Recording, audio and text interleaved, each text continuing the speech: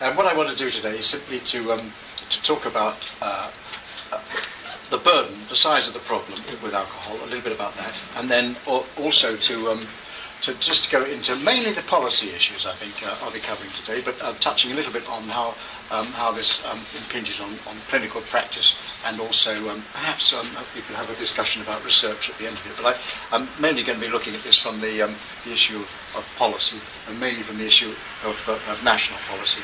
One of the problems with alcohol, as opposed to smoking, is that whereas every cigarette is a bad cigarette, there's no such thing as a healthy cigarette. With alcohol, it's very different, isn't it? Because alcohol can be quite a positive thing in society. In moderation, it's a social lubricant. It gets people together. It can make us all more friendly with each other. It can, but it's a delicate balance, because you can soon go beyond that into uglier scenes, and that's where the issue is. So it may also be protective in terms of cardiovascular disease.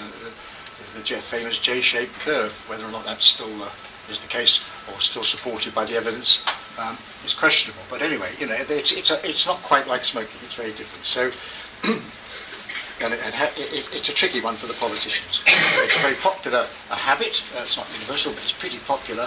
And tinkering with policy, particularly tinkering with the price of alcohol, is not a vote winner. That's for sure. So it's something which is a bit of a challenge for the politician. Also, it tends to fall between different government departments, because you've got a whole bunch of policies around the criminal justice side of alcohol, which is through the Home Office, and then you've got a lot of stuff that comes out through the Department of Health. So it cuts across things. Then, of course, business, trade and industry, or business, as it's now called, Department of Business. So it cuts across the different government departments. So I'll just say a few things about the size of the problem, then talk about some of the approaches.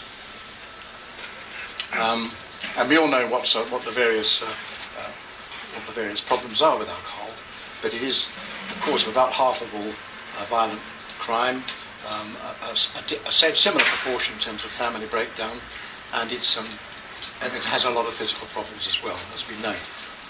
So here's a list. I don't need to go through this, but it has very broad health effects, if you like. The acute effects, the acute intoxication effects, which are mainly around injuries, accidents, violence, etc. Then there's the more chronic effects, the toxic effects on the system, if you like, not just the brain, but also the body, cardiovascular system, the liver, of course, and plays a part in various cancers, particularly throat and esophagus. And then, of course, there's the long-term dependency and the social problems that go with long-term dependency on alcohol. So those are the sort of the main areas. In terms of deaths, always easiest to measure deaths. There you can see over the last, that goes up to 2006, it's about 91, about 15 years.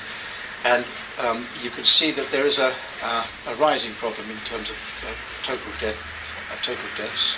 We've got men, we've got different sexes there, men and women. But the problem, you can see Scotland up the top there, which is a massive problem, particularly Scottish men, which is a real problem. There's some levelling off, which is encouraging in the last few years, but nevertheless there's a generally rising trend in terms of deaths, particularly Scottish men. If you look just at liver disease and look at us compared with Europe, well, then you could see that we've got a rising trend in terms of liver disease, whereas just the countries Italy, Spain, and France, which hitherto had very high liver disease rates, the rates are coming down quite dramatically. So from that slide, you can see that we're bucking the trend in terms of liver disease deaths. And there's a change in death rates since 1971 for a number of diseases, and you can see that what's happening there is that liver disease is the one that's really zooming up in the under 65s. That's where the big problem is. That's the big growth area, if you like, in terms of physical disease from alcohol misuse. Massive problem. And it's the liver people who are sort of in many ways leading the drive to do something about alcohol, because that's where they're seeing real problems. The collateral damage, as it's sometimes caused, we've touched on already, but a whole range of different problems. where alcohol plays a part, often a major part. Sometimes most of the cases are linked to alcohol. So it's a huge social problem. It's a huge problem for the health service. It's a massive problem for business and productivity. It's millions, and in fact it's billions. This is an estimate of costs by the National Social Marketing Council. There you can see loss of income, informal care, costing about £21 billion. This is over a period of 12 months. Healthcare costs 3.8 billion.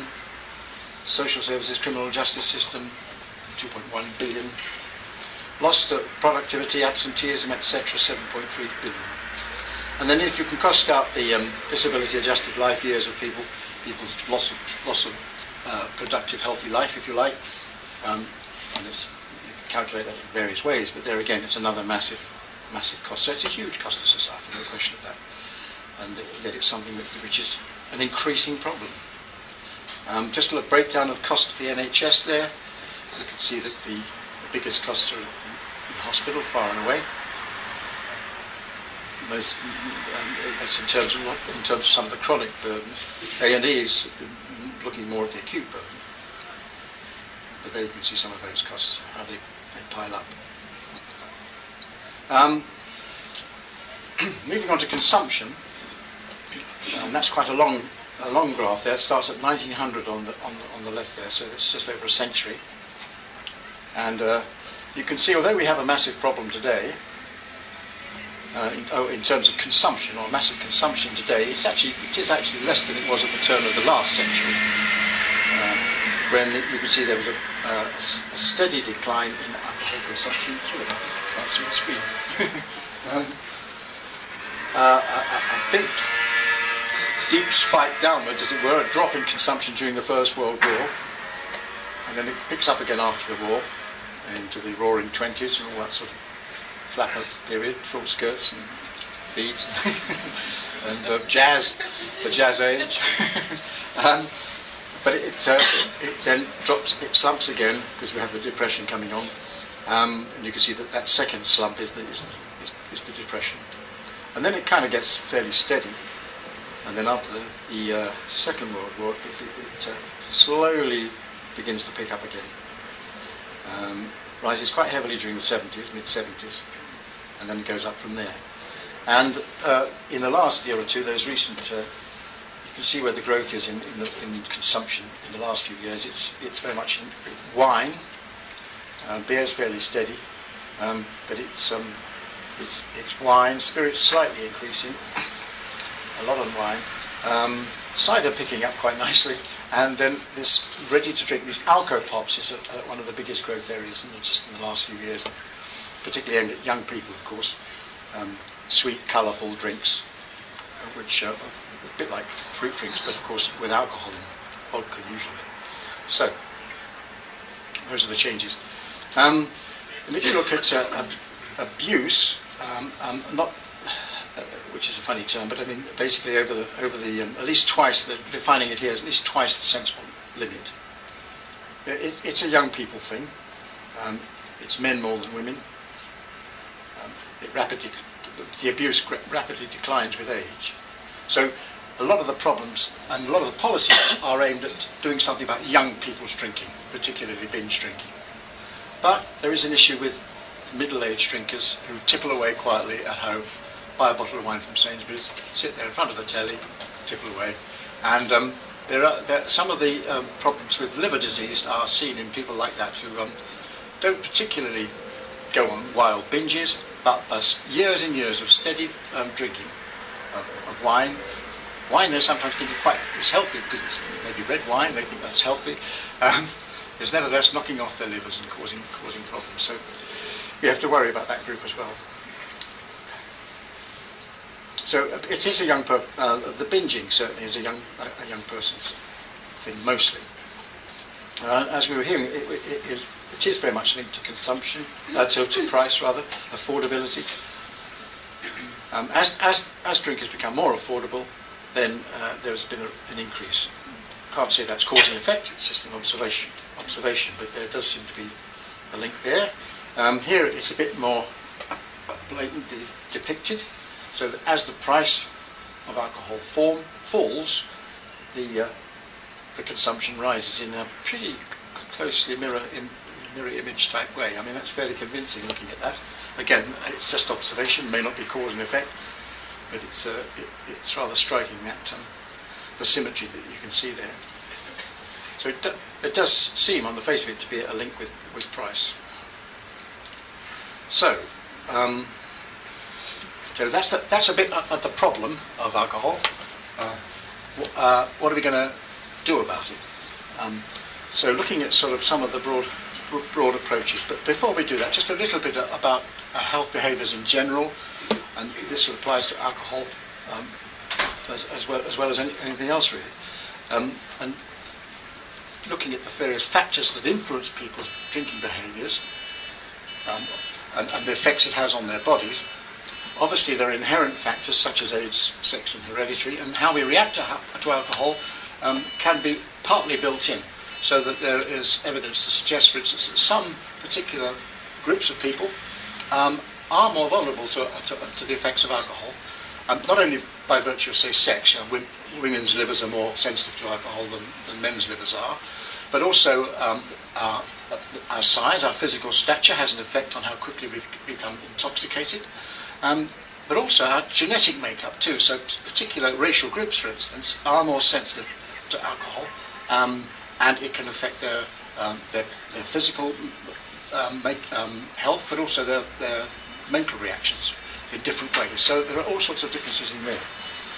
So those are important. Then obviously our lifestyles are fundamental, and how we drink, how we treat drink, how drink fits into our lives. And around that, perhaps most important in terms of alcohol are the social and community influences. It's a lot of the peer group pressure is crucial, particularly amongst young people, absolutely fundamental. And that's where the real problem is. I mean, this talk's called, tackling the drinking culture. It is that culture, the social and community influences, which is the really hard nut to crack. And that's where we need more research, but also we need to find ways of doing that more effectively. Tempered by our lives, the way we live, our housing, our working conditions, our communities, our environments, if you like, all very important. And then, of course, the general much broader effects, including big policies, macro policies, like pricing, for instance, and availability. But you're familiar with that. That's the famous Dahlgren and Whitehead rainbow, which I'm sure you've seen before, but I thought it's rather nice animating it like that, so you can get one band at a time. Work for hours on that, but anyway. I'll go backwards if you like. No, another way of looking at behaviours is and I haven't got this animated one by one, but basically what I call the 3 E's, which is in terms of trying to influence people's behaviour. Yes, we can engage them on a one-to-one basis and try and say, look, you may have a bit of a problem here, and much of general practice is aimed at this, spotting problems early on and trying to provide a brief intervention and perhaps refer people on if necessary. But engaging people, getting them to realise there's a problem for themselves or their families or communities, and then getting them to realise that they can do something about it. And then the second E is around the empowerment, which is providing the tools or the confidence to actually make a change to their lives or their loved one's life, if it may be somebody who is wanting to alter their partner's behaviour, for instance. And around that, the third E, which is the one which goes into those outer bits of the rainbow, which is where we can alter the background environment in which people live and work and play, to try to exert a health-promoting, if you like, influence on people's behaviour.